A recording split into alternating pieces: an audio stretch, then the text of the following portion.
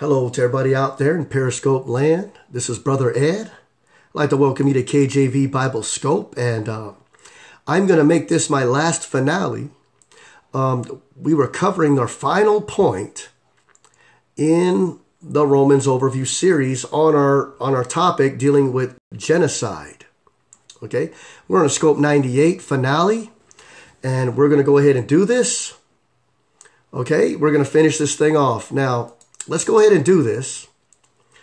Now, let's start at Matthew 10:1. And when he had called unto him his 12 disciples, he gave them power against unclean spirits, to cast them out and to heal all manner of sickness, all manner of disease. Now, the names of the 12 apostles are these: the first, Simon, who is called Peter, and Andrew his brother, James the son of Zebedee, and John his brother, Philip and Bartholomew, Thomas and Matthew, and the publican, James the son of Alphaeus, and Lebbaeus, whose surname was Thaddeus, the Canaanite. Now watch this. Simon, you see that? Simon the Canaanite. You know, Simon is from that group of people in the Old Testament that was cursed. He was cursed. He's from a people that was cursed. And he was to be a servant of his brethren. And here we have Simon the Canaanite as an apostle. How about that? Do you know what God can do with a wicked sinner that's cursed and lost and undone? You know what God can do with a servant of sin, a servant of servants, a servant of Satan? You know what God can do with a sinner like me and a sinner like you?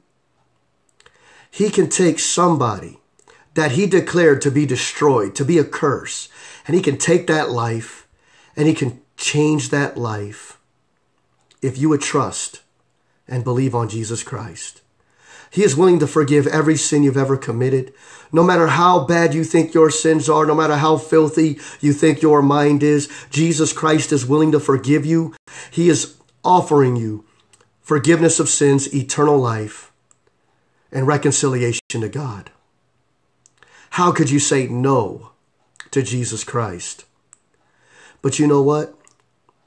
Even though Canaan tried to be a snare to Israel all throughout the Old Testament, even though I lived my life in sin, all in the past, even though I did things that were so ungodly, as Canaan was attacking God's chosen people, the nation of Israel, all throughout the Old Testament,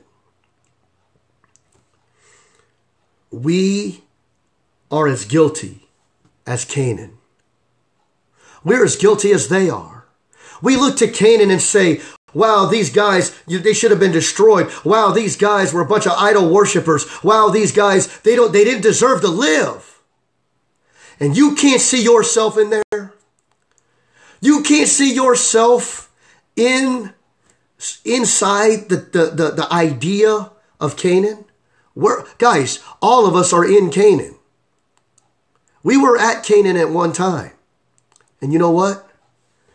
God had grace on Canaan.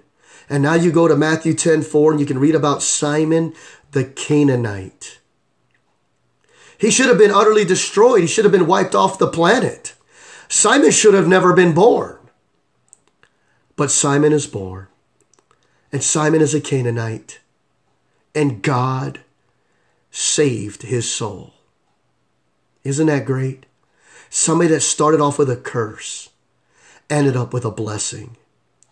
We started off with a curse as lost people, lost and undone. We were cursed to die in our sins.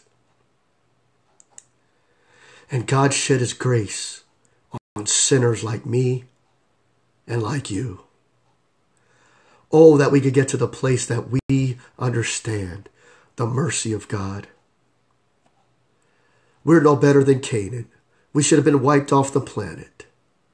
But God has got grace and God has got mercy.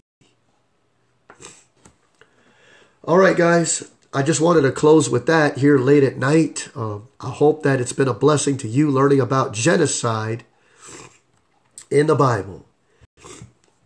God took a nation that was supposed to be totally wiped out and somebody got saved from that nation. I don't see the hatred of God there. I don't see God as a maniacal, genocidal maniac. I see God as a God of mercy, as a God of grace, as a God of justice. Oh, if we could come out of our false beliefs and our worldly mind and just go to God in truth and believe what He's done for us through Jesus Christ. Thank you guys again for joining me, KJV Bible Scope. I know it's kind of late here at night, but I definitely wanted to get through the genocide. I missed a whole week because I was sick. And so I thank you guys for joining me on this Bible Scope. May the Lord richly bless you guys. Y'all have a great and wonderful evening.